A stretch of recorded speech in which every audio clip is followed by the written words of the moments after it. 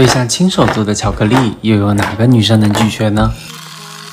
这是上次做好的可可豆，把它装进保鲜袋里，用擀面杖先压碎一点，接着再放进盐钵里继续研磨，直到慢慢的颜色开始变深。这是可可豆里面的油脂出来的表现。放进破壁机里继续研磨，可可豆变得膏状的时候，就可以加入可可油，让可可豆充分的乳化。接下来是最后一步，调温。调温很简单，不要看到头就疼。先隔水加热到50度，放入冷水中降温到26度，再放到热水里升温到30度就可以啦。让你们看看这巧克力有多丝滑。将巧克力刮平，放进冰箱冷藏。